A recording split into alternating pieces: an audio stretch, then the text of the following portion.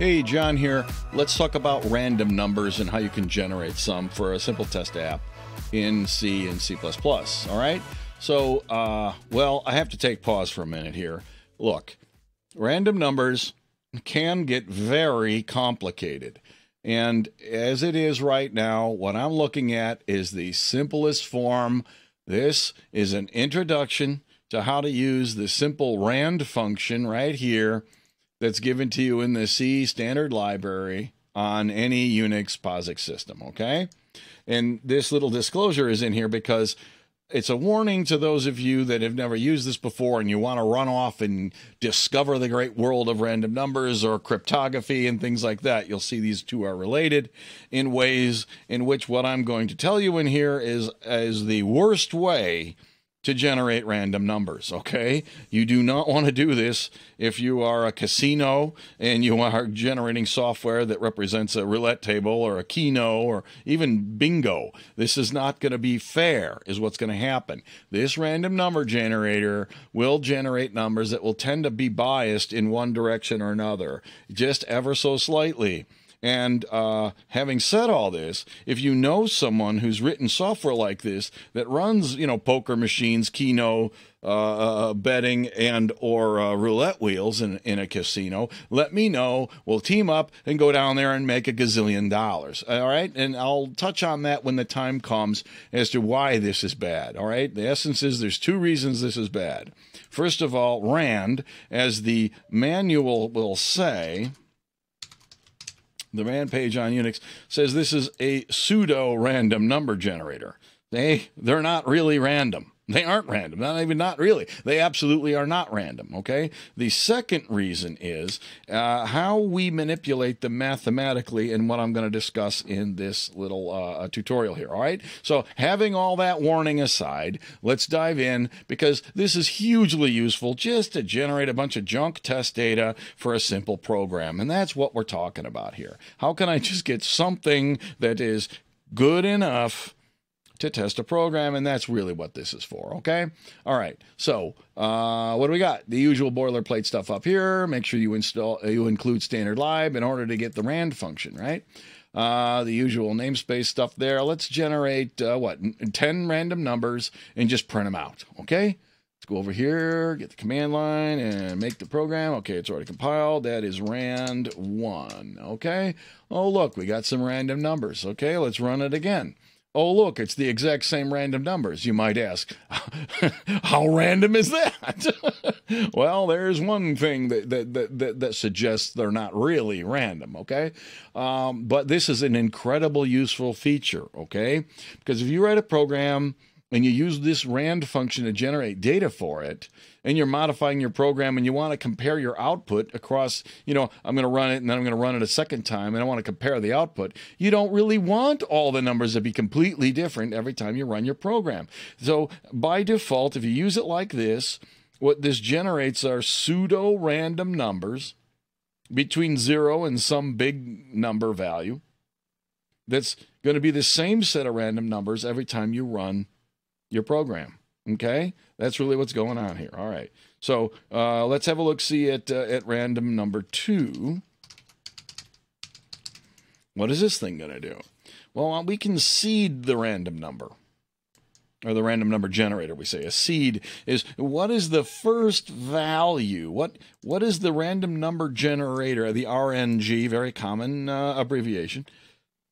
What is it going to use for its first mathematical value? All right, I don't want to get into all the details of how different random number generators actually work, but the bottom line is it has a current value, and that current value can be thought of as a seed, and it's used to generate the next value. And these things chain off themselves.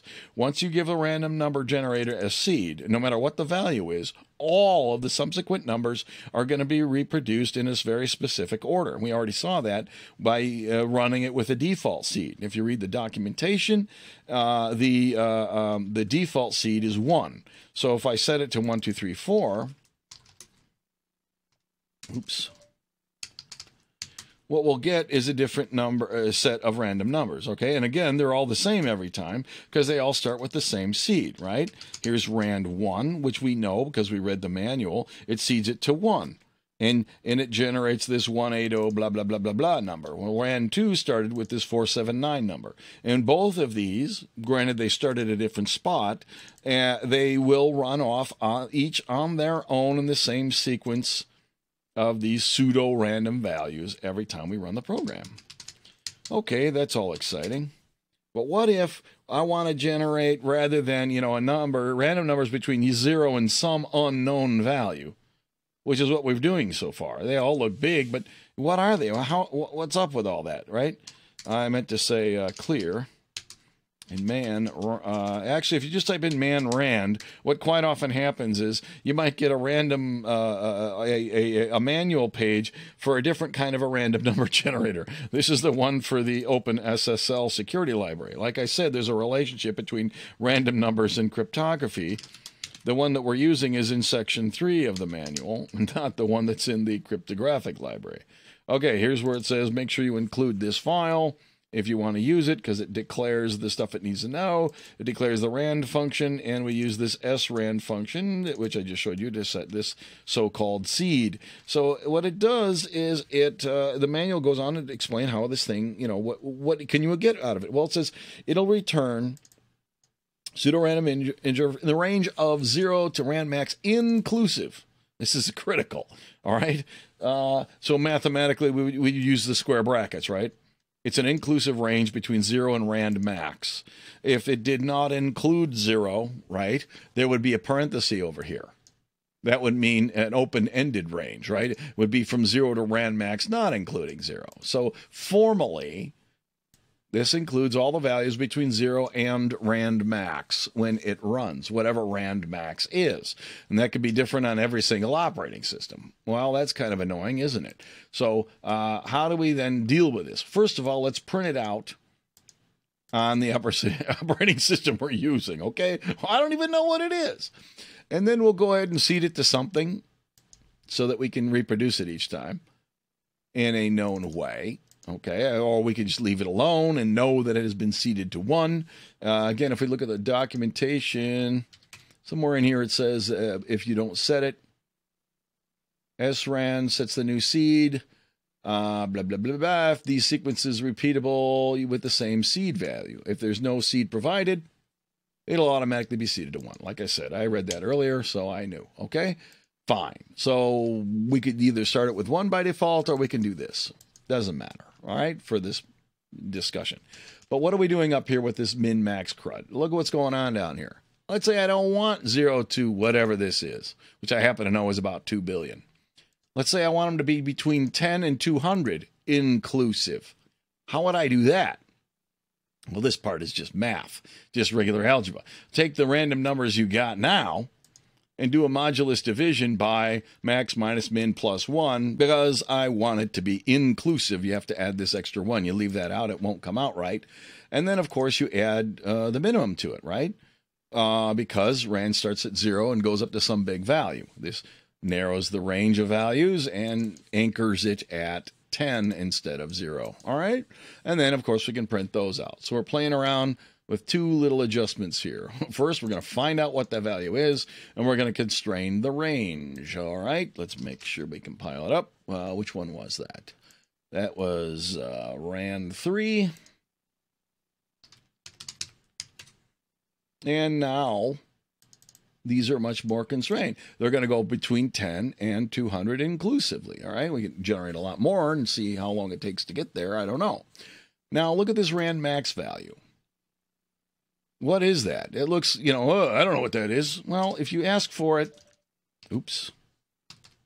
If you use a thing like the desktop calculator and say that I want to see the values in base 16 and I want to convert this to hex, what do I get? Oh my, oh me. Look at that. That is a real interesting value, isn't it? This is the 31. That's the maximum value you can store in an unsigned 31-bit value. 31-bit integer, I can say. It's also the maximum positive value you can store in a 32-bit signed integer, okay? So sometimes you'll see a giant number like this. Very often, I don't have them all memorized. I know a lot of them, the powers of 2 up to, I don't know, 16 or 17 or so. But I don't memorize them all. This one is a pretty common one, though, because 2 billion, roughly speaking, is on a 32-bit operating system, half of the memory, right?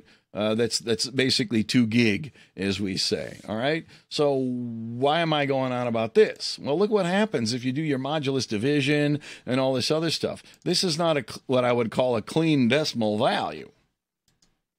If you simply took this and did a modulo 1000, let's say I wanted to generate values between 0 and 99, an easy way to do that would just be to take that number there and say modulo 1000, right? The other malarkey I did in there was to do an inclusive range instead of, an open-ended range, and to change the range to start at 10 instead of 0.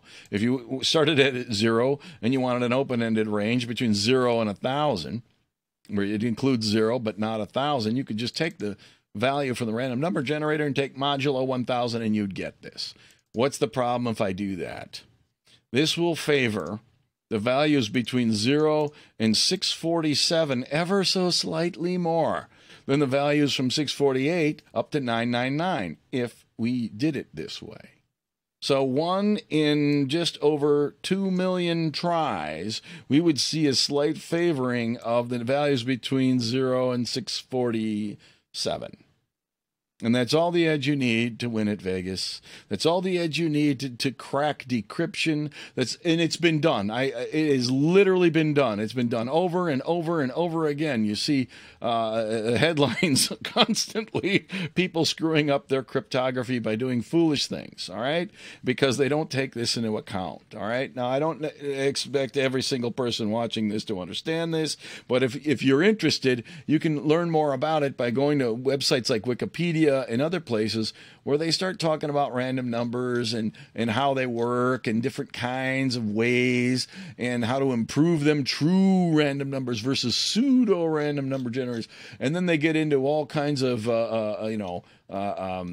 ways to do it using people taking microphones and listening to fan noise and things like that, and converting that into randomness, or taking telescopes and watching haze in the atmosphere, or even you hear about people using the position of the wax moving around inside of lava lamps and things like that. Those are pretty good random number generators compared to the simple one that we're using from the library. And as you scroll down in here, you start finding out that there's going to be, this is the page on random numbers, okay? Why is the NSA involved? Why are they talking about backdoors in the cryptography?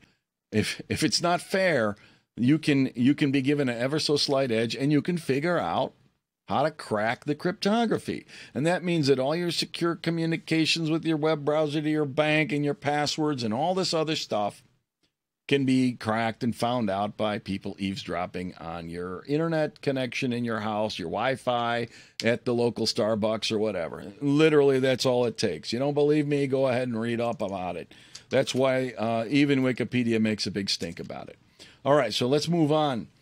Let's say we want random numbers, but we don't want them always to be the same every single time. We want them more random-ish, okay? Like using quotes here. This is more random-ish, okay? To seed this thing, in other words, I want a random seed from a random number generator. Well, how can I do that?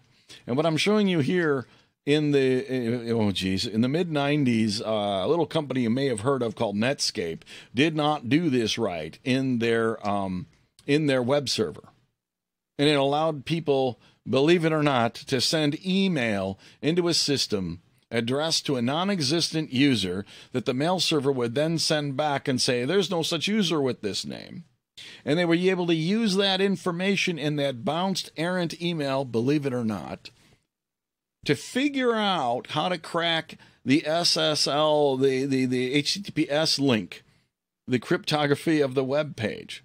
And once they've done that, they could then reverse engineer other things about the machine and find out its keys and everything else and crack all of the secure web traffic. I am not kidding you. Google it. There'll be a whole story on it. What did they do wrong? They literally used the same way to seed their random number generator, which this is not really used much anymore. It's not terrible, but it's better than having it hard-coded by far.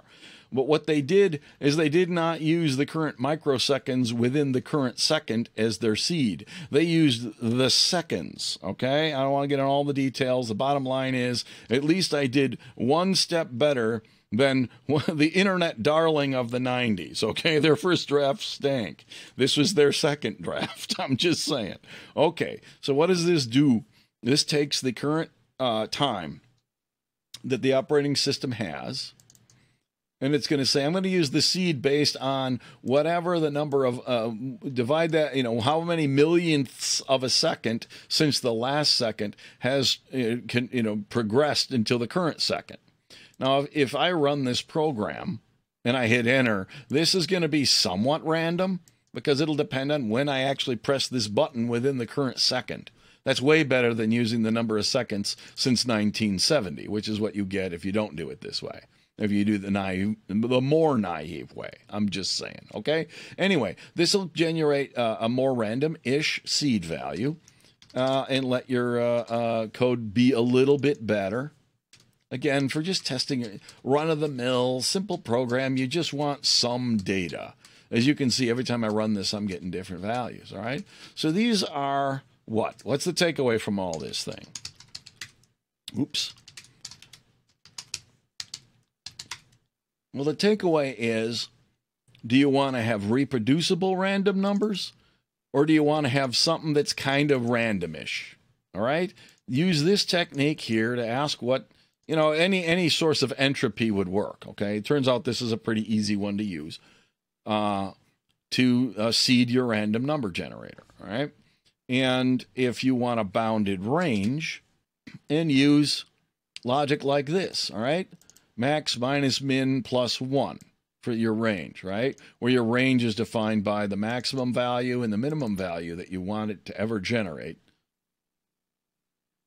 And then, of course, you need to add the minimum value, otherwise it'll start at 0, right? Okay, so this is a simple way to generate pseudo-random numbers that are okay-ish for testing your programs. But don't create a video poker game or build a encryption system on this. All right, so thanks for watching.